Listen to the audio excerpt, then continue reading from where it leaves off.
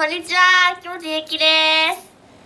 今日は15歳のバースデーです。あ、これくまちゃんバースデー仕様ですよ。かわいいよね、これ。かわいい？かわいいよね。だよね。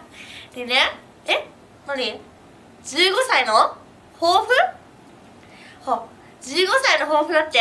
15歳の抱負はね、コントローレスと大好きを両立させて素敵な1年にすることです。よし、うちも頑張らなきゃいけないから、たくさんダンスとか振り付けとか歌とか練習して、もっと自分を高め合いたいと思います。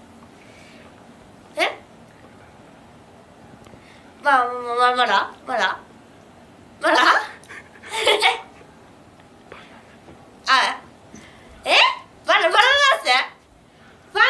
ス行くぞ。